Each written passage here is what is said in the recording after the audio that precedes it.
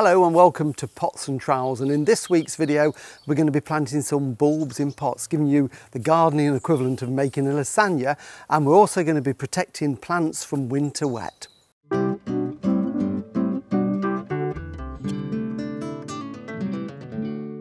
Well, as promised, lasagna, but don't get too excited. It's not the type you're thinking it is. This is a lasagna in a plant pot. It's using spring flowering bulbs, and this has come about because of Tim and Pam, who live in Sheffield. They're regular viewers of Pots and Trowels, and they've been in touch to ask if there's still time to put bulbs in pots. And yes, there is. You know, here we are getting towards the end of October, still time to plant them. So we're going to plant them in layers to extend the flowering period next spring, and I'm going to use 3 different types in here.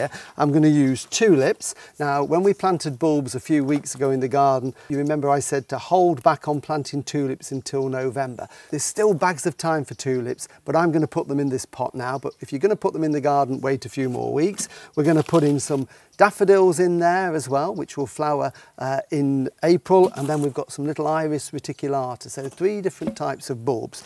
Bulbs hate to be wet, so when they're in a pot you must have good drainage, so only use a pot with drainage holes in, and what I'm going to do is to put some crocks in over the holes just to stop the compost from getting really wet and soggy. So I'm just covering all the drainage holes over like that, and then I can start to add the compost. Now I'm using a bulb compost. You could use a multi-purpose, but they can get a bit wet and soggy. This is a bulb compost that's made from bracken, composted bracken that's gathered up in Cumbria, the Lake District, and it's composted. It's naturally rich in minerals, and it will actually feed the bulbs for about 2 seasons if we leave them in the pot. So there we can see there's a layer of compost down in the base of the pot there, and onto that I'm going to put the tulips. This is a lovely sort of mauve coloured tulip, and I'm going to put about a dozen bulbs in there, and we can put them fairly close together, but we don't want them to be touching. We're just going to space those onto the compost. So there's a nice layer of tulip bulbs in there. So we're going to cover them over. So that's 1 layer of our lasagna. And then we're going to cover those over until they disappear. And then we can put our second layer of bulbs in. So I'm about 2/3 full now with compost. And for this one, I'm using daffodil. This is a daffodil that will grow and flower in April time, and it's a lovely variety, a sort of a semi-double type, pale one called Winston Churchill. And they're going to go around the edge of the pot. Now don't worry that we've got tulips below. As they start to grow, they will naturally find their way in between the daffodils, so they will grow perfectly naturally and be fine. So as you can see, I've got a nice layer of them in there. Again, not quite touching, but we want plenty in there. We want lots of colour, lots of impact. And then another layer of lasagna. This is the cheese sauce, right? This is the cheese sauce, Sean, that's right. Then we'll break for some lunch. So I'm going to put more compost in.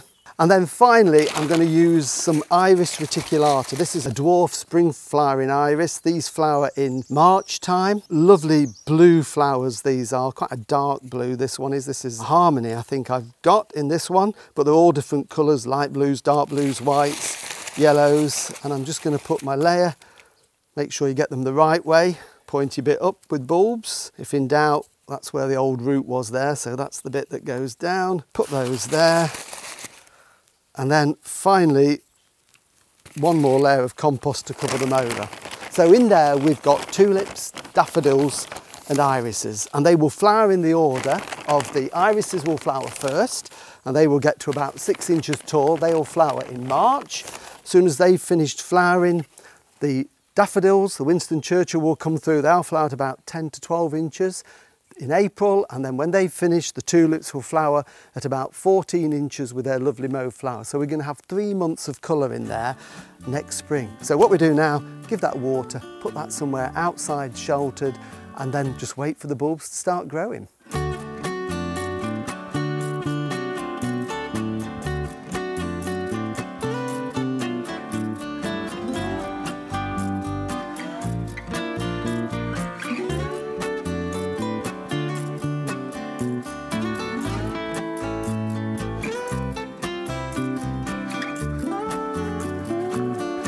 What I'm going to do now is on the little patio area, I've got some agapanthus that have been really good through the summer. And these stay outside for quite a while unless it's really cold. These are herbaceous ones, so they're going to die down. So what I'm going to do is take the flowers off, but what they don't want to be is too wet over the winter. So this is a lovely sheltered spot, gets a lot of sun, so they're going to be fine. But just to make sure they don't get too wet, what I've done is I've lifted the pots up on little feet. So you can buy special pot feet, but I'm mean. So I just use little blocks of wood like that, put them on the floor so that it raises the pot about half an inch off the ground.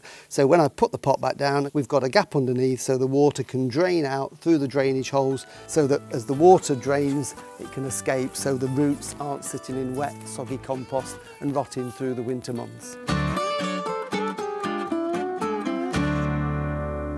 Well, that's all for this week, but I couldn't resist a sneaky look at these lovely Hesperantha. Used to be called Schizostylus, and this is a cultivar called Pink Princess. Absolutely beautiful, starts to flower in September and goes on well into December, even in my North Yorkshire garden. So well worth growing for that late autumn and winter colour.